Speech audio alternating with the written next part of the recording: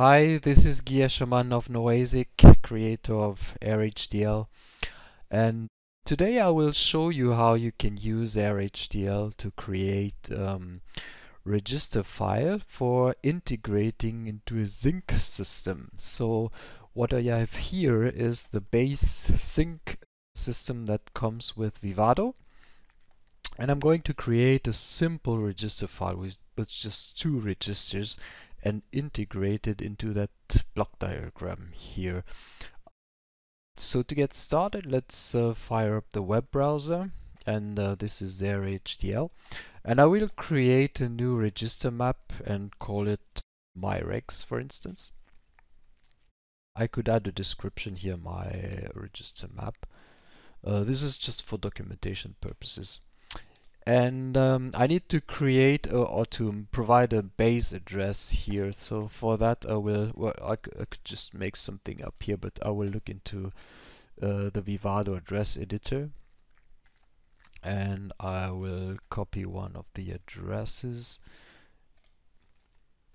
and paste it here. As you see, there is inline validation here. So I will make this a 1 and remove this, and we're good to go.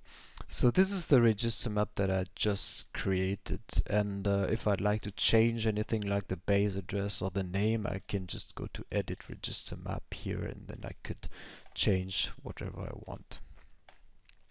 So this register map is empty for now, and I will, as I said, I will create a control register and just call it control at address offset 0 from the base address, and this is a read-write register, which means it can be read and written from the CPU. And let's go create this register, and I will create a second register which I will call status at address offset 4. And this will be a read-only register, so it will only be read from the CPU, and the value will be provided by the user logic. So here we have our two registers.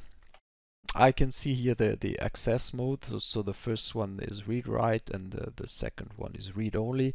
And as with anything in airhdl, if you change your mind, you can just edit and make it, for instance, a write-only register, and that's just a few clicks. But I will use read-only for now. So now let's go into that control register. It's empty for now.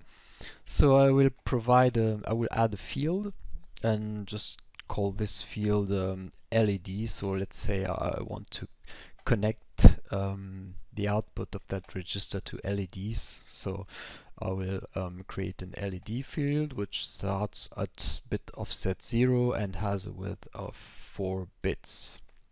I can provide a reset value here, and yeah, create that field. And there it is. The first lower 4 bits of the control register are now assigned to this LED field.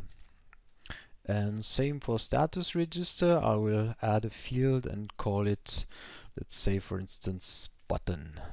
So if this is something that I want to connect to push buttons, for instance, and let's say I have 2 of them,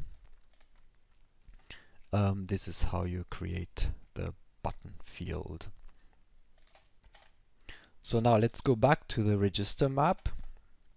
What I can do now is run design rule checks if I like, just to check that there are no collisions between the registers or no name conflicts, stuff like that. What you're seeing here is the revision number. So this is a number that gets incremented every time you change anything in the register map. So if you change the name of a field or address of something, or even just the access mode, as I did earlier, the revision ID will get incremented. And this is very useful to check that generated files, for instance a C header and VHDL component, are from the same revision of the register map. So now I'm done with the register map entry, and I can go ahead and download files. So I can download the C header. I'm not going to use it now, but I can just download it to show it to you. I will need the VHDL package and the VHDL component for the Vivado design. And let's have a look at these files. They're here. So the C header is it's in another window. So the C header is here.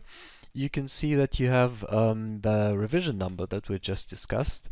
There is and then there are defines for all the constants that you would care about in your software. So for instance, the base address of the register file, you have the offsets of every register, and for every register field you have the bit offset at which the field starts within the register. You have the width, you have a bit mask if you need to clear the field or set all the bits of the field, and you have the reset value. So this is the C header. What we have next is the VHDL component. So with the AXI4 interface and then the user ports that connect to the user logic. And we have a VHDL package which is similar in content to the C header. So you have all the register and field definitions. So now we need to integrate that into our Vivado design. And this is quite easy actually. So I just need to add the sources here. So add files, and I will need to add both the component and the package, and I could copy them into the project because they are somewhere else right now, and finish. So yeah, it's here, it's imported, it's updating something. And then I will go to the block diagram and add a module. And the regs is the only one which shows up here, so I will use that one. And there it is. Here it is here. And there is a designer assistance available, so I will just use that to connect the AXI4 bus of the register file. So that's done right now.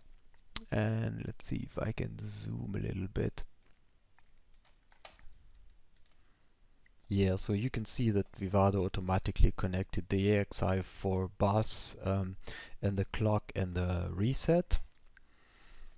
And what you also see on this component are the ports that correspond to the register fields. So if you remember, we had a status register which has a button field which was 2 bits. So this connects to this register field. And we had a control register with a LED field which was 4 bits in width. So this is it. And then there are strobe signals here that can be used to detect read or write accesses to these fields. So if your user logic needs to know that a field has been read, for instance, then you would use this signal.